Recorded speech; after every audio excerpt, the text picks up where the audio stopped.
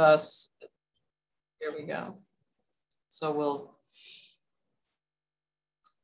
good evening, everyone. This is Chris Sapienza. I am moderating the educational event with Dr. Bonnie Martin Harris. What we're doing right now is we're just opening the doors to the webinar.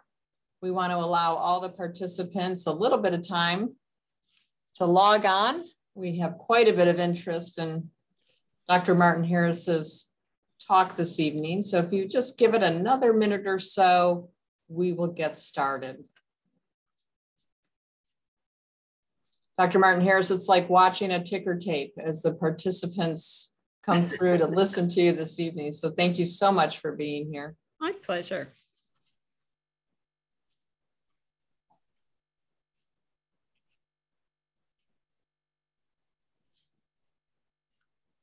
Hi, Leslie Kessler. Good to see you online here, although I can't see you in person. Gosh, I miss you.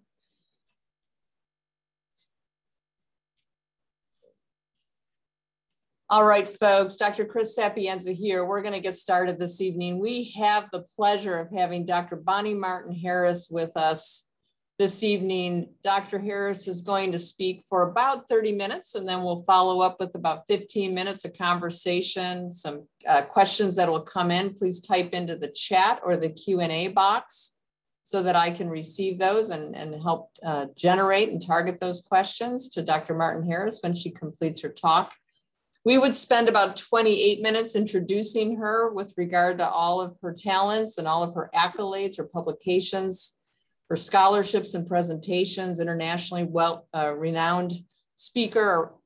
She has had a long-standing career in South Carolina at the Medical University in South Carolina, where she built her research and her program and her clinical acumen.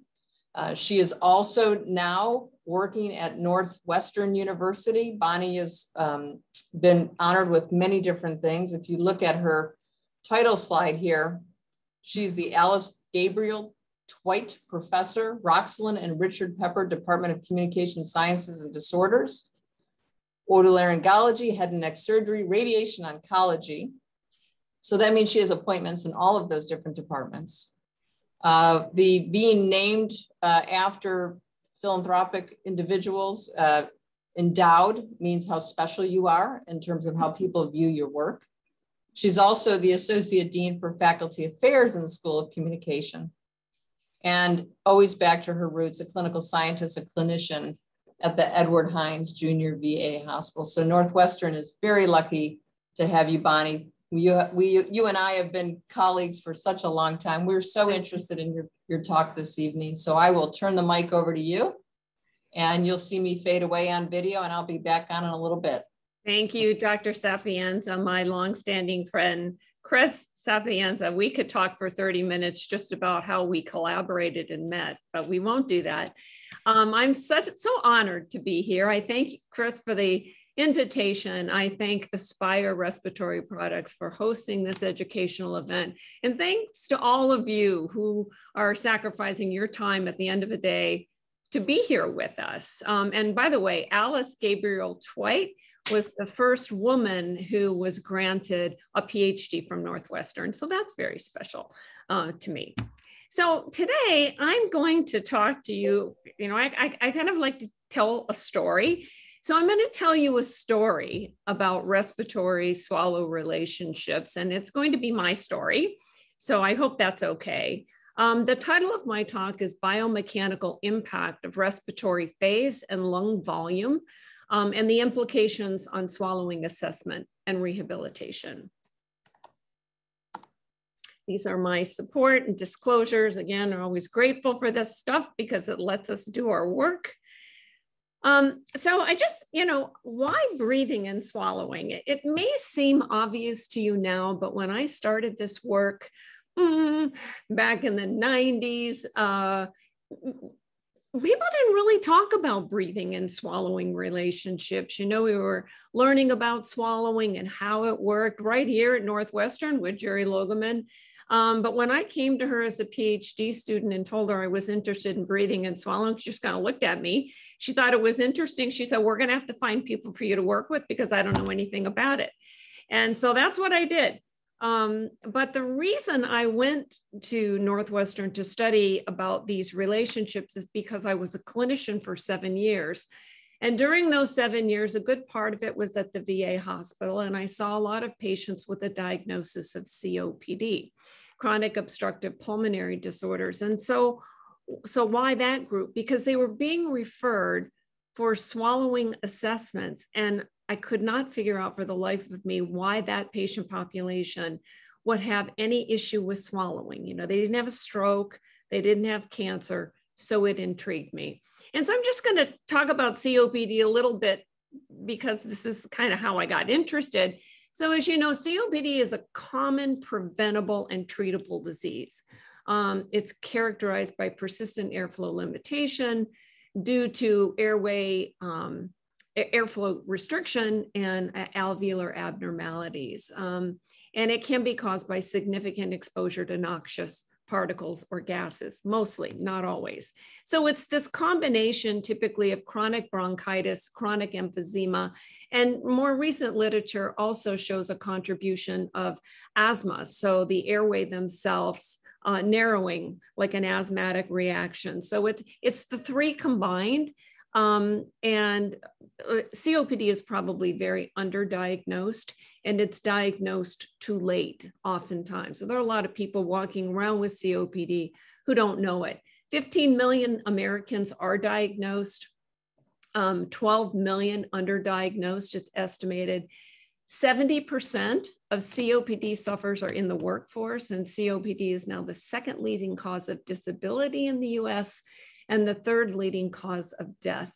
And of course, we've all heard in this age of this horrible pandemic that hopefully we're coming out of, it as a comorbidity, it was extremely life-threatening to those patients with COVID. The cost of care is very significant, over $50 billion a year. So it's really important to understand what comorbidities exist with COPD, what are identifiable, and what might we be able to treat. And so I just, kept thinking about swallowing disorders, why breathing, swallowing. So COPD is classified typically using this GOLD staging system or GOLD classification. Staging isn't used so much anymore. And what it is patients are classified via severity by forced expiratory volume in a minute, FEV1 over FVC. And you can see here the different classifications. COPD is multifactorial, which makes it very difficult to work with these patients and figure out what's causing what. There's alteration in oropharyngeal and laryngeal sensation, disruption in coordinative processes between respiration and swallowing, which I'll talk about. This whole issue of air hunger. The work of breathing is so great that the work of eating and drinking and swallowing is put on top of that, adding to that air hunger. Periods of exacerbation are problematic, and that everything gets worse, including swallowing. Then there's often an aging lung that goes along with it because many of the patients who are diagnosed with COPD are older. These patients can often be malnourished, and they can be very sick. So all of these complicating factors can contribute somehow to swallowing. The other thing to note is that, there's muscle weakness involved, as you saw in the lady's picture in the previous slide. You can see the muscle weakness, and we think about respiratory muscle weakness, which Dr. Sapienza can talk a lot about, but we also have to think about other striated muscles like muscles of the pharynx, muscles of the pharynx and larynx. Are they also involved in muscle wasting in this disease? And sometimes these patients have hyperinflated lungs because of air trapping. And we wonder about the mechanical effects of hyperinflation on swallow safety and efficiency. So, an example of this is a study that Bill Pearson did. And this is where we look at various structures at rest and at swallowing, and then again at rest, and compare a normal healthy age group to patients with COPD. And what Bill found in a study that he did was that there were significant differences in patients with COPD in the position of the hyoid bone, the position of the larynx, and the width of the pharynx. So all of these things you can imagine could potentially have an impact on swallowing function, but the issue is, is it the COPD that's causing the swallowing dysfunction or vice versa? And of course, these patients have exacerbations. This is often when I would see them in the hospital because they'd be admitted. And, at this point, there's further decline in lung function, poor quality of life, greater airway inflammation, high mortality with COPD exacerbation, and of course, greater risk of swallowing impairment and aspiration. So I thought I was going to start by studying COPD when I went back for my PhD. And when I realized how multifactorial it was, how heterogeneous the patient population was, and how little we knew about normal relationships between breathing and swallowing, I did the logical thing, I think, and started with normal breathing and swallowing physiology and how they're related. So we know that swallowing is a very complex synergy of movements that protect the airway and clear the bolus from the oral cavity, the pharyngeal cavity, and then the esophagus. And this all occurs in less than a minute. You all know this, you're experts, but let us never forget this complexity and simplify it to an oral phase, a pharyngeal phase, because it really undermines the mechanism. And it's this mechanism is what you need to understand to properly diagnose and treat swallowing. And it's important to also understand swallowing is a continuum from mouth to stomach. It doesn't stop at the base of the neck. We have an esophagus as well. And in particular important because the esophagus goes through the thoracic cavity. So these relationships between pulmonary function, esophageal function, pharyngeal, laryngeal function are really important to appreciate when you're standing before a patient in a swallowing assessment. So I'm going to talk a little bit about the coordination between these two very complex systems. And this complexity starts at the level of neural control, at the level of the brainstem at a very basic level. So we're talking about structures in the medulla and in the pons that are the central controllers of breathing and swallowing. They're very close to one another in proximity. They have interneuronal connections between the centers, and some people, neurophysiologists, have even isolated multifunctional neurons, that is a single neuron that seems to be active in the control of both respiration and swallowing. So it's highly complex. There's still a lot we don't know, but it's really nice to see, I think about Dr. Gordon's work in Florida and the people he pulls together who are looking at this again, because there was a time when people weren't looking at breathing and swallowing. It was just one or the other. Also at the level of the cortex and subcortical centers, there is, they play a role in the command of breathing and swallowing and also in the modulation of both behaviors. So what do we know? So what we've done over the years is we have used both endoscopic and video fluoroscopic, so two methods that are complementary but different in terms of the questions that they're able to answer. So I used endoscopy when I was interested in laryngeal respiratory relationships prior to and after the swallow. And I used video fluoroscopy when I was interested in what happens from mouth to stomach relative to respiratory movement and airflow. So we did a series of experiments in my lab and others. And in our early work with video fluoroscopy, we found that in general, for liquid swallows, most healthy individuals, non-dysphagic adults, swallowed during the expiratory phase of the respiratory cycle. And in the majority of these patients, there was a small airflow at the end of a swallow, expiratory airflow.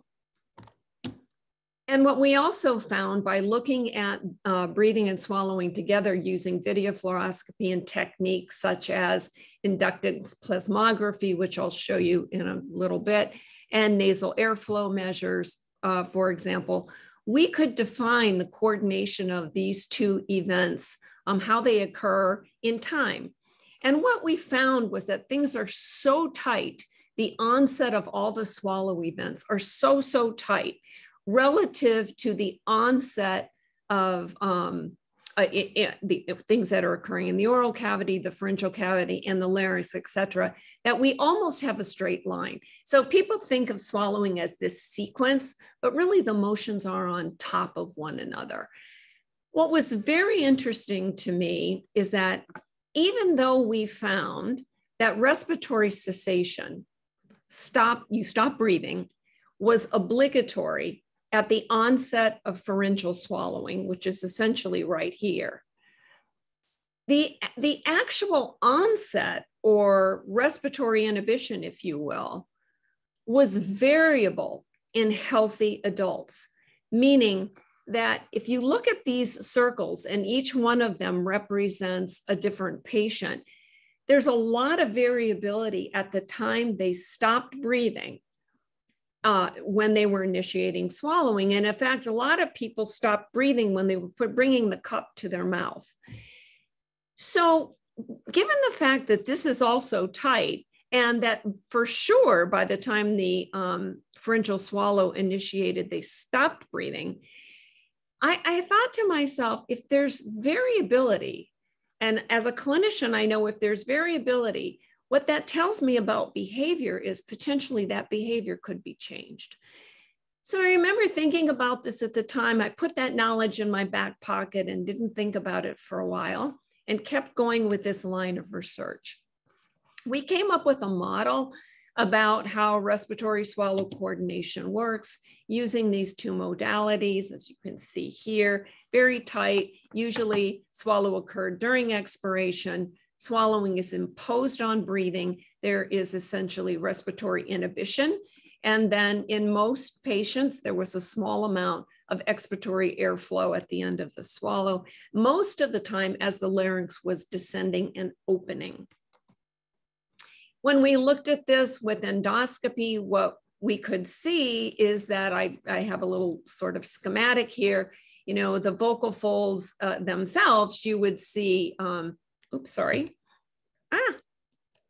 you would see inspiration as the vocal folds slightly abducted. You see expiration as they come to a more paramedian position, inhalation, expiration, and you'd see this undulating movement of the vocal folds. And of course, this had been described in the literature way before me, but what was so interesting, because we were looking at swallowing and breathing, what we found is that the vocal folds come to this paramedian position during expiration, and that's the set point for when pharyngeal swallow occurred. So you were in this good physiologic space, if you will, to then go on and protect your airway and transit a bolus through your pharynx, a space that's shared by both breathing and swallowing. Then later in my career, I paired up with this fellow, Dave McFarland, and David and I, he was in Canada, I was in the United States, and you know, we read one another's work, and the funny thing, we talk about it now, neither one of us really believed one another's work. And the reason for that is our findings were somewhat disparate.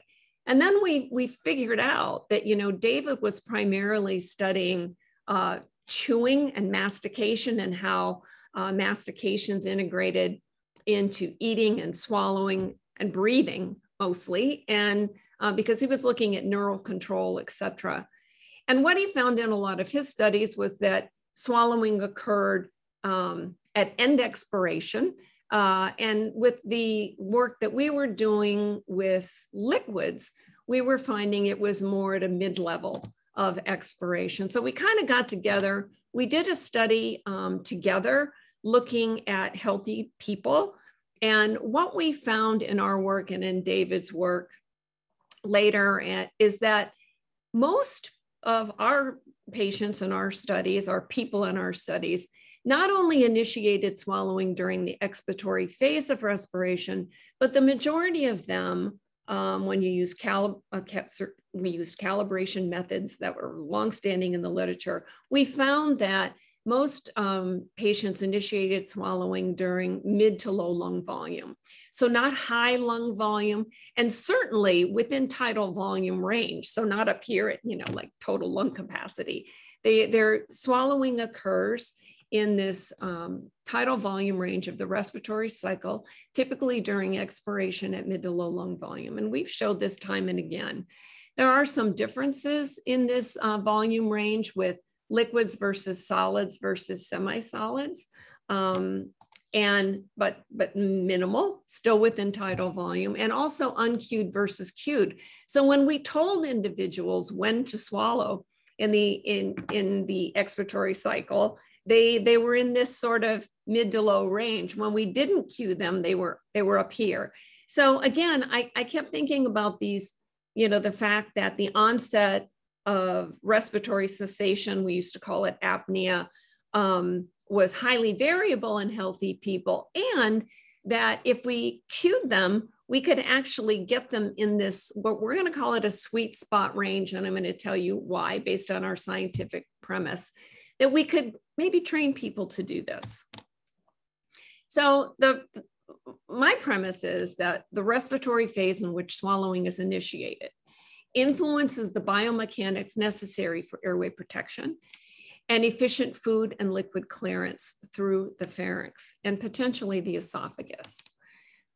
So if we look at our data, what we find is that in inspiration, the tongue moves slightly forward, the pharynx widens, right? And the larynx descends.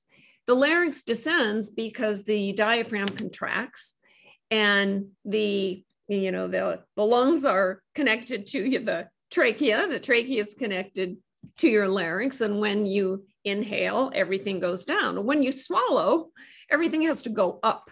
So this is a position that you're in when you inhale, as you can see here. When you exhale, you see a much more, positive physiologic environment to initiate a swallow, because the tongue, the positioning of the tongue is somewhat posterior. And remember that the tongue base retracts to generate positive pressure on the bolus, right? Here it's forward during inspiration because you want a patent airway. Here it's slightly back. The larynx itself is at a more neutral position during expiration, so not pulled down. And the pharynx is no longer widened. It is in a more neutral, narrow position. So what we propose is that this creates an efficient set point for swallowing movements necessary to protect your airway and transfer the bolus efficiently through the pharynx and esophagus. So we did all this work in normals. We published a lot of this work. And I was doing a project, and I remember it was Marty Brodsky, who's now at Johns Hopkins University, all grown up and an associate professor, but at the time was a pre-doc in my lab. And one of the head and neck surgeons was doing a study on oropharyngeal head and neck cancer patients. It was a quality of life issue. I can't remember exactly what the primary premise of the study was. But Marty, like Marty Wood and Bonnie, said, well, why not look at their breathing and swallowing, and we'll hook them up to all the respiratory acquisition equipment and see what we find. Well, I said, why not? So we did. And it was kind of interesting. You fall upon these things in your career. And what we found was that in a group of head and neck cancer patients, there were N of 40 that we looked at. We had 20 patients, 20 controls. And the 20 patients were primarily oropharyngeal head and neck cancer. They had equal number of the patients were treated with surgery and radiation and chemoradiation. Small sample, right? Cohort study, we just looked at them. And we were only looking at liquid swallows. And it was kind of amazing to us that we found that the head and neck cancer patients had altered phase patterning, including an inconsistent pattern or an unstable pattern. And we called it, and I put in parentheses, non-optimal. Still, this is very preliminary work.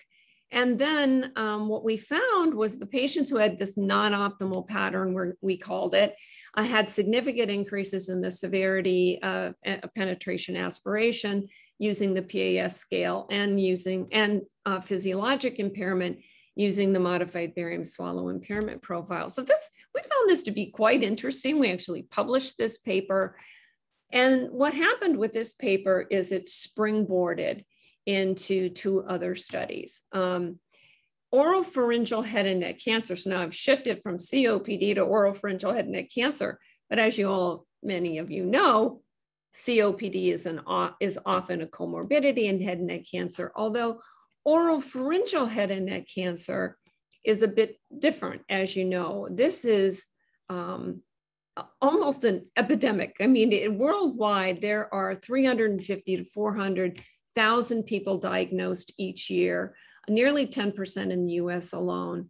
And while most head and neck cancers are decreasing in incidence in the country, oropharyngeal head and neck cancer worldwide, including the United States, is increasing. And this is because of the relationship between the human papilloma virus and oropharyngeal head and neck cancer.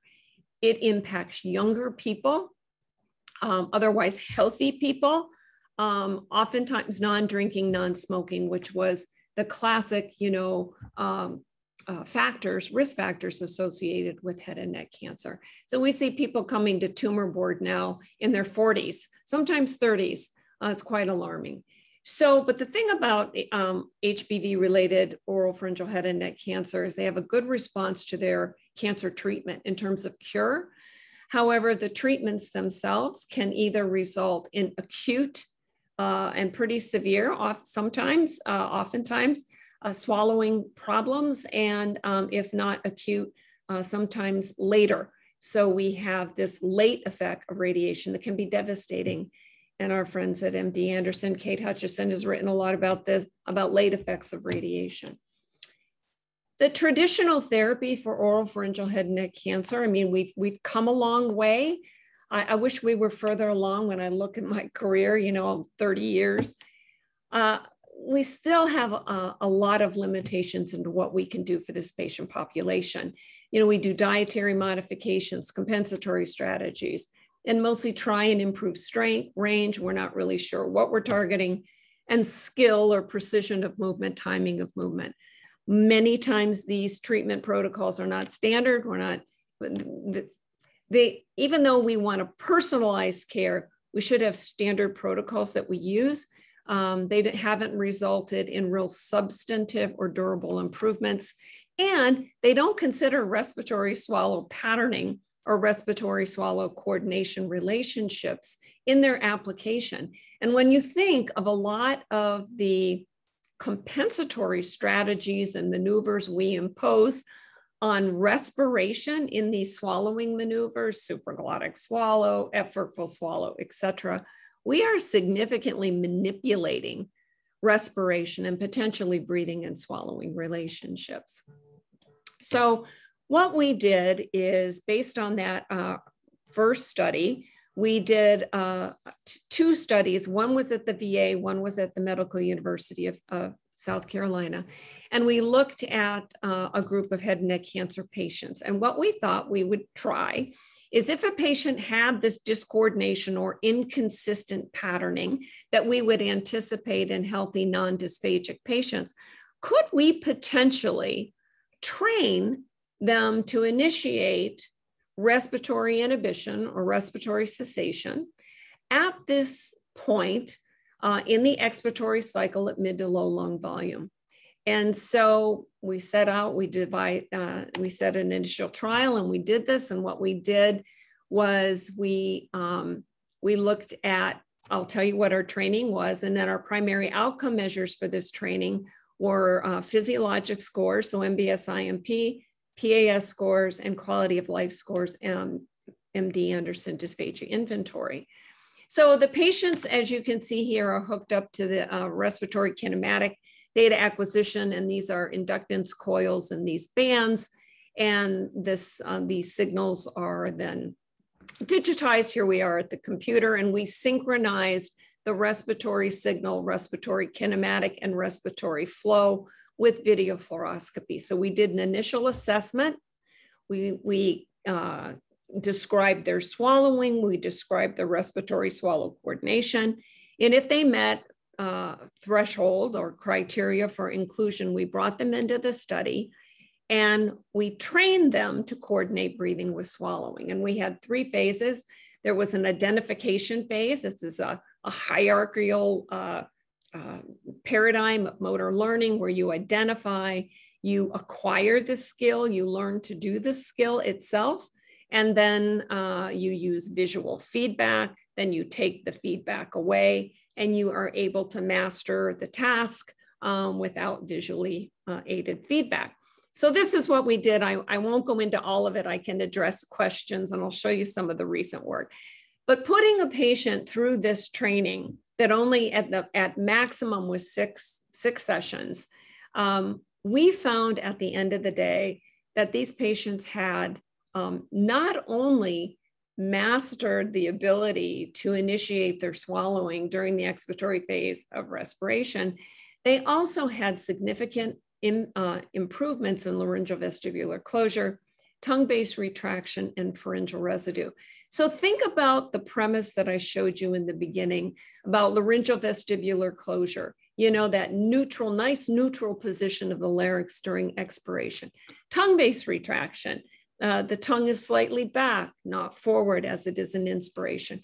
Pharyngeal residue, well, you would think that pharyngeal residue would be related to tongue-based retraction, right? Because we know that this is a pretty important pressure generator to clear the pharynx.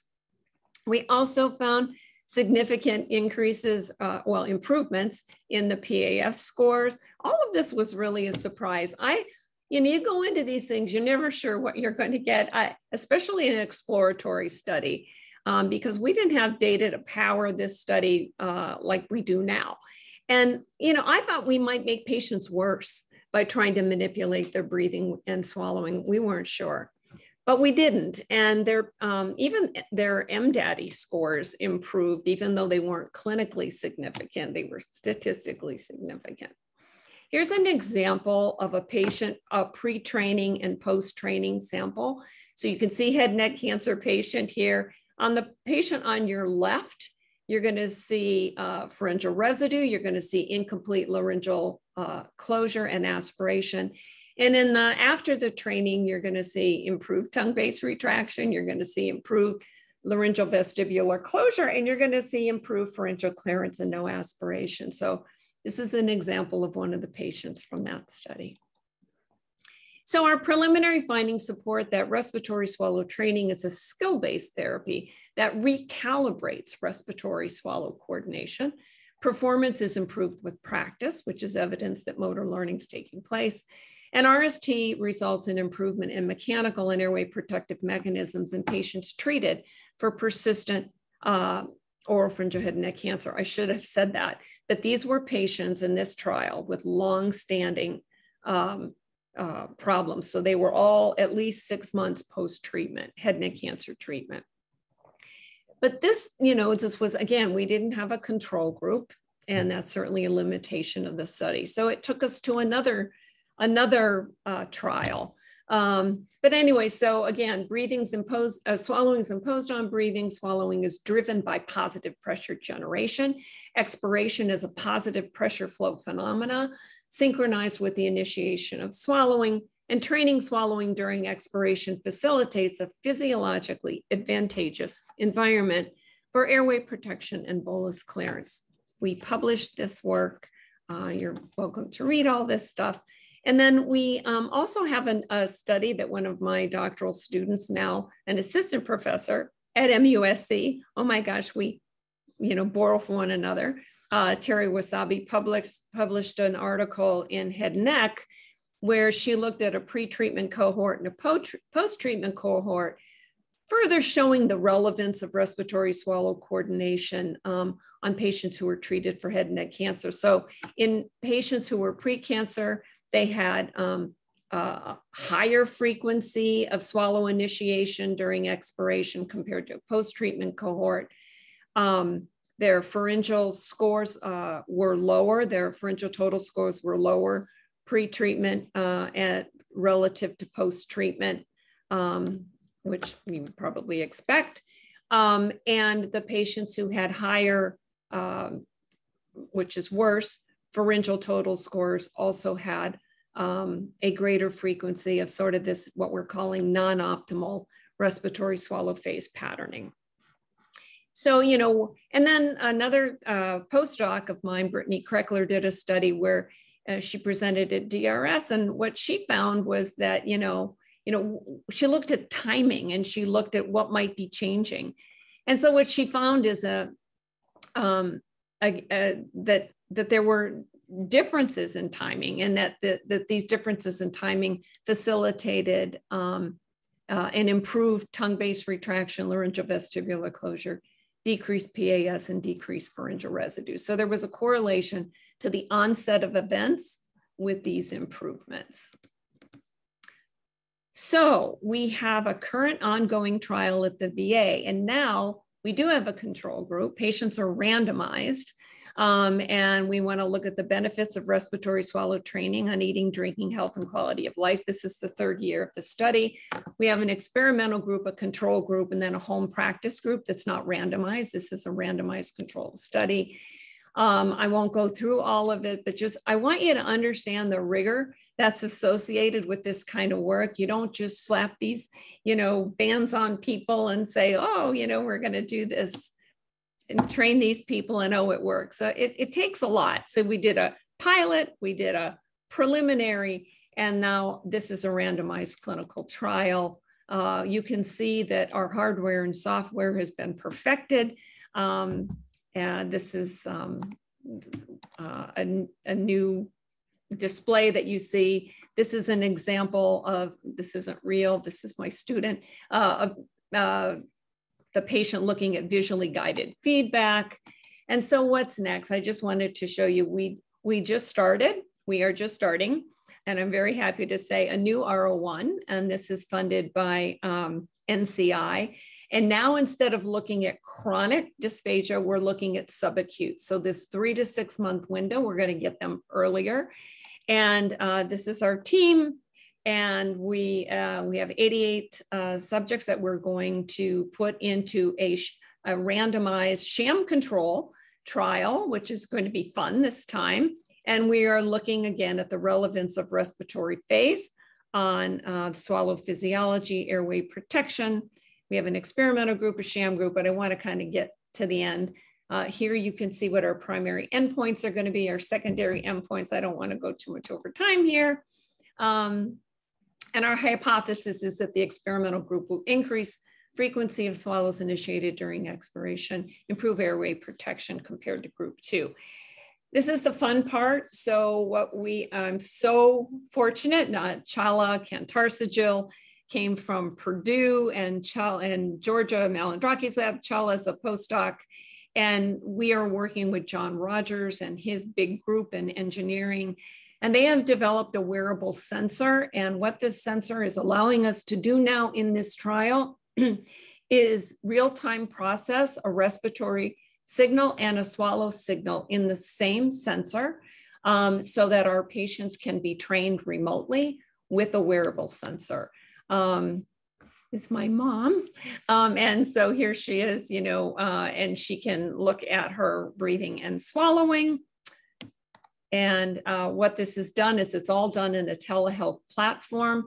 And aim 2 in this study is examining respiratory swallow coordination during wakeful hours, because they can wear this sensor for an unlimited amount of time. And all they have to do is put it on a battery charger. So I think what I'm going to do, I won't go through this whole study, but just thank all the wonderful people in my lab, and thank all of you. I'll stop. Wow. Okay, so half hour is not enough, obviously. So we're definitely, we'll ask Aspire Products if we can have you back. But I want to ask, fascinating, the sensor, obviously, as a speech pathology nerd, along with everyone that's probably on the line. We want to hear more about that before you leave. But somebody asked, can you give it in a quick synopsis the actual training paradigm? You've got some great outcomes. What is the person sitting through prior to the sensor? What were you actually doing? So prior to the sensor, we start off with just looking at visual displays of breathing and swallowing. And so the patient we say, okay, show us inspiration, show us expiration, show us the swallow. So they're just pointing. And so they have to get a certain accuracy level. And once they meet that goal, there are 12 goals in this whole program. Once they meet the goal, then they go to the next thing. The next thing is looking at a computer screen and doing the same thing. Then we hook them up to the respiratory equipment, and then they do the same thing. They identify using their own pattern, breathing, what's inhalation, what's exhalation, what's a swallow look like. Then what they do is they learn to match a model and swallow during expiration. That's a lot. And then what we do is we take the visual display away. We can see what they're doing, and we're recording it, of course, and then they do it on their own. And then that's it. And then we do a post video fluoroscopy with the equipment on, so we can see if there are any changes in their pattern with their swallowing. We evaluate both. And then we bring them back 1 month, 3 months, and look if there's any detraining, or if there are any, if it's stable, if it's a durable treatment. But the burning question, right, from the clinician's perspective is, I don't have that technology, Dr. Harris. I know, I can't do all this. So can you translate now where you are with the sensor and or a protocol that the everyday clinician can utilize based on? Because with anything's important to the two of us is evidence-based, and you demonstrated that today, right? That the techniques we are advocating for clinicians to use have evidence-based behind them. So you have that evidence-based in this, amazing presentation. How does a clinician adopt it? Where's the sensor? When's it coming out? As an intellectual property development. But even if the sensor's not out, step one, how do I translate what you did with the inductive plasmography to everyday clinical treatment? And that piece of equipment has been around since I was doing my dissertation, and there haven't been anything really so great that you can calibrate lung volume and all this stuff that we have to do. As a clinician, you're never going to carry all that stuff around. This is why we're so excited about the sensor, because we get rid of all of that. We don't even use that in the training. We are just using the sensor. We'll do it, at the beginning and at the end of the training, but not during it. So we're very excited about that. Can you do anything? I don't know when this sensor is actually going to be out. I don't have a lot of control over that, but these sensors are being used everywhere. Everybody talks about sensors, right? The beauty of this is the real-time signal processing. Right. Very rare. And so I think it'll come sooner than we thought, but, it could be a couple years. So what do you do in the meantime? So I've actually been working with David, and we've been coming up with some interim things we can do. There are some pieces of equipment that are out there that are much less invasive. And some of them are nasal airflow, and you can, even though there are limitations to nasal airflow, it is a very stable signal if your patient can breathe through their nose. There are also some belts you can use, but I have to tell you, I'm a clinician scientist. I can't write a grant like that and say, oh, you can just do this. It will never get funded. So we have to have the highest fidelity, right? Right. I have trained patients in the clinic tracing a wave with a pencil on a sheet of paper where they're inhale, exhale. Yes, exhale. exactly. And when you get here, swallow. Yep. And when I think about it, and you and I could talk about this at another time, but just the simple breathing in and out of a straw. and using that to phase the inspiration and expiration, and then posture a swallow, or utilizing, you know, the SEMG, which are much less expensive, you know, as a biofeedback tool. But, you know, I think the piece of equipment you're coming up with, the sensor, is going to be highly valuable. I said to people don't get this. You mentioned 30 years. No, no, listen, 30 years from the time you started to the time now that you're able to bring your work into a translatable product. That was actually the same for expiratory muscle strength training. It took about 25 years for the literature to really become robust. And these things take time. So I think to go back to the thoughts to the audience are, you know, that swallow is a submaximal task. We don't need to be at high lung volumes and at low lung volumes, right? We need to be inside the tidal volume, which folks, that's what you're doing right now. Yeah. You know, and we don't need to be trying to bring them up to high lung volumes or drive them down. You're actually, to Dr. Martin Harris's point, you're driving them outside the biomechanical, you know, sort of perfect place where they should be. And, you know, Bonnie, the work on EMST has shown, you know, that it helps the hyoid move up and, you know, close the glottal space. But, you know, maybe there'll be a time where in the COPD population, you know, is there, because it's a submaximal task, even a need to use stronger respiratory strength training techniques for these patients? Or do you feel that might not be the case? Well, the funny thing about this, I think what we're trying to do is normalize the environment. When I think about what does reduce the load as much as possible and make it a more natural thing. Patients do all kinds of strange things. I mean, think about what we train them to do. Supraglottic swallow. What was the first thing we used to tell them to do? Take a big breath in, try and swallow after taking a big breath in. It's totally physiologically adverse to what a swallow needs. So I think part of what we're doing is just normalizing and not overloading them with a big cognitive burden, a big strength kind of training burden. Not that those things are bad, but I think that has something to do with why this seems to work, is that it normalizes the environment for the patients and they learn it. Even patients who are minimally cognitively impaired. So, and that's really important. And I think that the strength only comes in, the need for that is when your patient is so weak, you know, that they can't get the laryngeal respiratory system biomechanically primed, to engage in the swallow. But congratulations so much on the funding from the VA. Where can we hear you speak next? The audience, you obviously have a fan club here. Where are you heading to next on your virtual tour of presentation? Oh my gosh, I'll be at ASHA. So if you're going to be there in person. So I'll see people there. I don't have anything in October, but we've had Japan, we've had Brazil. There's been a lot in this fall, but I have a little break. This is the first week of classes at Northwestern. So I kind of have my hands full. You can see our beautiful view out my window, and well, one of the top schools in the country with one of the top researchers in our field, Dr. Bonnie Martin Harris. Thank you. Thank you so much. Thank you, everybody.